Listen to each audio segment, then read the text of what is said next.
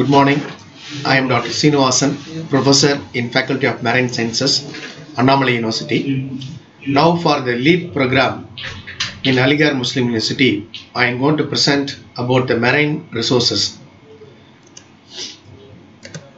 If we take the marine resources, physical resources and biological resources are one, that is non-living resources and living resources. Salt, mineral deposit, manganese nodules, silica, petroleum and natural gas are called as non-living resources. Living resources start from microbes to mammals, which mainly constitute the finfish, shellfish and seaweed resources. Now coming to the non-living resources, the ocean is the gift of God. We can able to get salt daily in the food it is necessary, which gives taste for the food. It's sodium chloride essential for our body. Similarly, we have one noodles like black potato, which is more abundant in Goa, that is in Arabian Sea, which has a very good tremendous future scope for exploiting these non-living resources, which gives manganese and also iron. You know, all of you know very well about the petroleum. Natural gas is also you can able to get under the ocean. Now coming to the living resources, it starts from the fish, crab, seaweed, etc. You can able to see that the fishes having omega-3 fatty acid, it is easily digestible and easy to cook also when you compare to mutton and chicken and other non-vegetarian food items. So fish is one of the important food for the human beings throughout the world. If you take the pelagic finfish resources, the important one is oil sardine. Scientific name is Sardinella longiceps, which is found abundant throughout the year in west and east coast of India, and we can able to extract oil apart from the salt and also dry fishes. Next is mackerel. So you know what is the Indian bird? There is a national bird, it means you can see peacock. Similarly, national fish means this mackerel. So it is found abundant in west coast and east coast, and it is very tasty food. And one interesting thing, it is purely a planktonivores. That is, that fish is a purely vegetarian which eats on only diatoms and plankton. Another interesting fish is flying fish. Like birds, the fish can able to glide even up to 40 to 50 meters length. You can see the pectoral fin is elongated as a beautiful birds.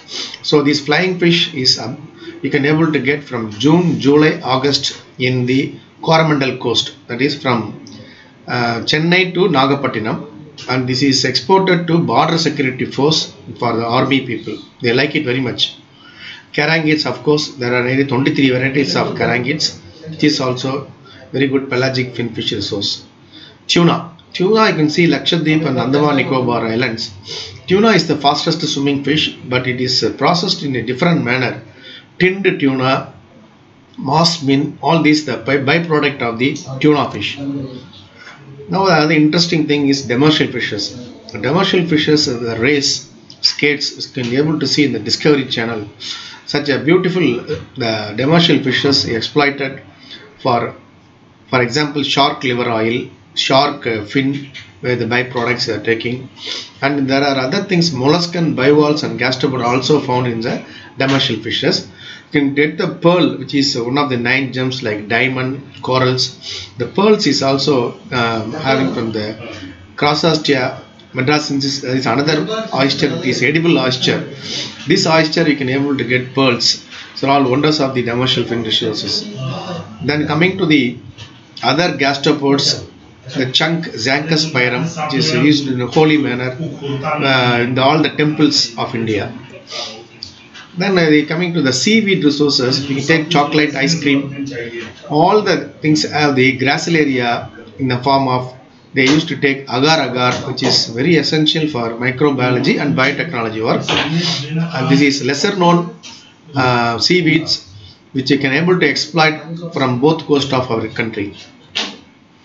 We are also having some interesting resources like sea horses, sea cucumber, brittle star, which is sea cucumber is one of the famous in China. Every New Year, the Happy New Year, they celebrate with the cake here.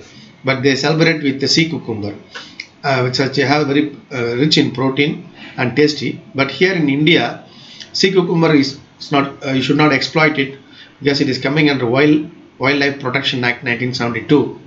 Only we have to, because of the limited resources. Other interesting in the marine is whales, dolphins, penguins. Of course, this whale hunting is now prohibited. Dolphin circus is now practiced in Singapore and Malaysia, and this you can also call as farmer's friend. Now coming to the last chapter of my lecture is about conservation. So the sea is not a dustbin. All the pollution is dumped in the ocean. So it should not be like that.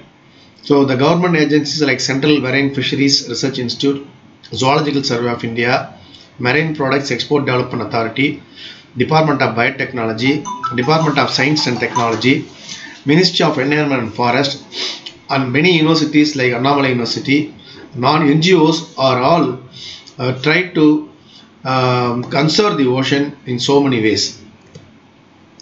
Therefore, the marine resources, to sum up my lecture, the marine resources is very important, which constitute the pelagic, non-pelagic fishes and seaweed resources one side.